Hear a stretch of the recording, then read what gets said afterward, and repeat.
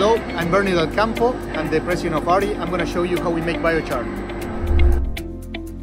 How does it work? The biomass comes in from the trailer and goes to a grinder to size it down into small chips.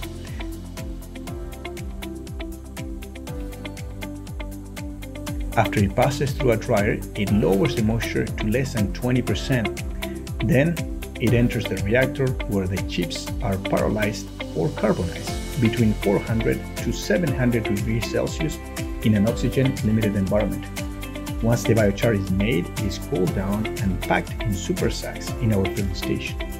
We have pyrolyzed more than 100 different organic materials such as wood chips, corn stalks, oat, rice and sunflower hulls, manure, etc. Biochar is a carbon-negative, cost-effective, long-term and scalable technology.